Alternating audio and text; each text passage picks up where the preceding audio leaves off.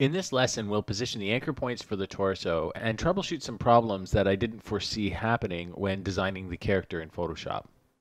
I think the next step is to deal with these torsos, or at least this level of the torso. I'm just going to reposition the anchor points. It's a little bit harder to position these without all the other pieces we're going to need, but I'll just put them in for now, basically around this area here. And the main focus is this rotational point here, which is going to work a whole lot better for the side puppet than it will work for the three-quarter puppet. But regardless, one of the big problems with this style of cutout is that you have this major shift happening with these buttons, and it's probably better to avoid buttons altogether. A better way to deal with this would be actually to rotate from the button itself and allow this to collapse along the back. The only thing is it really extends the spine. So you try to find a happy medium in there. So this puppet is not ideal for this type of a setup. But the only thing I want to avoid is that if I bends back, that button gets revealed and reveals a double. You know, that buys you a little bit of flexibility, and that's all we really need for this. And the same goes for this one. For this one, what in an ideal situation, you'd probably set up multiple pieces. In one project I did that was called Aboriginality, I had a character that was all segmented like this. I couldn't do buttons. I couldn't do a lot of things, and even this row of fabric here where it overlaps, it breaks the illusion because this line comes out of nowhere. So you really want to avoid stuff like that for a fully segmented puppet. But because this puppet we're also doing a puppet tool version, I'm not worrying about it. And again, it's also meant to be a paper cutout design, so it's really okay that it's not the most perfect stylized puppet. So there's a little bit of a reason for this. You can kind of pull it off and get away with it. I want to parent the actual torso 1 to the torso 2, and we're going the opposite way of the legs and arms. And the reason for this is on the arms, we want the upper arm to drive the lower arm. On this one, if this torso were an arm, this would be the shoulder. So I want the point of pivot to actually be at the bottom of the torso, and eventually that will be linked to the actual hips. Because if you bend down to pick something up, you bend down from your hips, and then you bend your back further like that. So that's where you get your bend from. So we'll just double check that whole theory here. Let's parent let's go R. There we go. Let's parent torso 1 to torso 2. That's torso 2 there. So let's just rotate down and then rotate down. You can see how it's going to work. Now this is a small bit of a problem because if I want this puppet to bend a little bit more than this, that's not going to work. So let's reposition this anchor point more to the middle. There we go. The only problem with that is if it bends the other way, we reveal that other button quite soon. However, this puppet isn't going to bend much further than that, so I think we can get away with it. It is not the best. This is not the best way to solve this. Let's try actually a little lower and see if we can get something a little bit. No, that reveals that huge chunk. However, let's rotate this a couple more times. We want to rotate this a bit and get the hang of what's going on here. It's probably better just up in the middle. Let's see what happens. Again, the only problem is we reveal that button, but that's, you know what? It still looks a whole lot better. And what I could do is we could remove that button on the bottom layer there. So we'll just do that. Get rid of that. Let's rotate this to 0. There we go. Oh, let's get this toggle away. Okay, so that's back to 0. Now what I want to do is I'm going to go into this bottom layer here, and we're just going to get rid of this button. We can do this. We could do this in Photoshop, or we can do it in After Effects.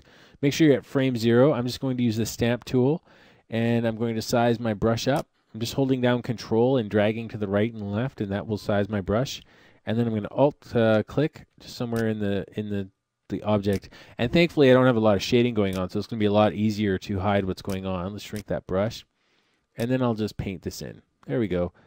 And now, hopefully, that should follow this layer when I rotate it, and we should be less one button. Perfect. So now we can get away with a much more extreme rotation on that body part there, and we didn't have to go back in Photoshop to fix it. Okay, so that's the torso. I guess what we could do since we're here is actually parent the shoulders, the actual upper arms to the torso. I mean, the other thing that we might do is we might actually add a null object to actually drive the shoulders forward and backwards and shrug them a little bit. But again, I'm not 100% sure how detailed and articulated this cutout puppet's going to be. So for now, let's just parent the arms to torso 1. So the sidearm left is going to parent to torso 1, and then the sidearm, we want the sidearm right, 0, 1, to also, oh, sorry, why is it 0, 2? See, this is a little messed up. Our naming convention got a little screwed up. So arm 1 here is this guy, which is a misname. Arm 2 is this guy. This guy should be arm 1. So we can rename it in here. Let's press enter. Let's rename this layer here, and this will be arm 2. There we go. Okay, so let's do that again. So sidearm right 1 is going to parent to side torso 1, because this is torso 1. Okay, so let's grab sidearm left 1. There it is right there, and we'll parent it to side torso 1. Oh, it's already there. Great, so they're both parented. Perfect. Let's move to this one, and we'll do the same thing, because when we rotate this, we want these arms to come with it. So let's go. I'm just going to press R on that so I can find it. And we'll parent that to 3/4 torso 1. And then the back arm, which should be the left, which will be in orange. Sidearm left 2. Left 1. Oh, that's sidearm. Sorry. 3/4 arm right 1, which is in the right place. Let's parent that to 3/4 torso 1. So now when I rotate this torso, the 2 arms come with it. And then I can just do this. And that works out just fine. I'm thinking before we get into the next phase, what I want to do is actually clean up this torso piece, this top piece, because what's going to happen is when we actually put the neck in, I need the neck to sit underneath this piece. I never split this up in Photoshop. For this particular version, let's just split this torso up. So I'm going to press Control-Shift-C, and that will create a new composition, and I'm going to name this new torso 01, 3Q torso 01 comp, but what I'm also going to name it is 3/4. I'm gonna give it the prefix of SEQ for segmented. So segmented 3/4 torso 01 comp. I'm gonna leave all the attributes in there because there's nothing going on. And if I keep this selection, what will happen is the new composition will be the exact same size as this piece. If I click on this, the new composition will be the same size as the entire scene composition. So it makes the object a little harder to work with, and then I have to shrink everything down. So for our purposes, leaving all the attributes here in this composition will work just fine. So I'm going to press OK. So what's going to happen is this has essentially become a little nested composition. And I can go in here, and now I can actually work with this object. So what I'm going to do is actually create two separate compositions. I'm going to create a front composition and a back composition. Let's just get rid of that for now. Move that over. So right now I have the 1. So let's actually go have a look at this. This is going to be called Sequence Torso 01 Comp, and we're going to call this 01 Front Comp, and then we're going to do a back comp. So let's just focus on the front for now. But actually, let's duplicate this, and we'll call this one back.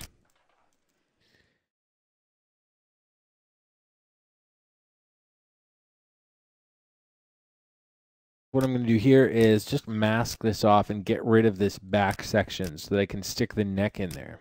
And it's a pretty easy mask because the character is designed to be split up. So what I'll do is I'm just going to run this. I'm going to start here in the most exciting region. Kind of stick to the black. I'm not going to worry about being too perfect. If I want to, I can really come in there and focus on this. Right now it's at half res, so if I really wanted to be precise about this, I should put the resolution to full. I'm going to give myself a little bit of overlap there. There we go. And then here I can just go around the actual object like this.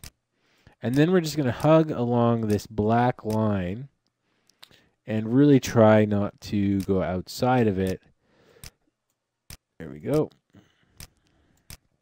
This will define the front region for this particular piece. There we go.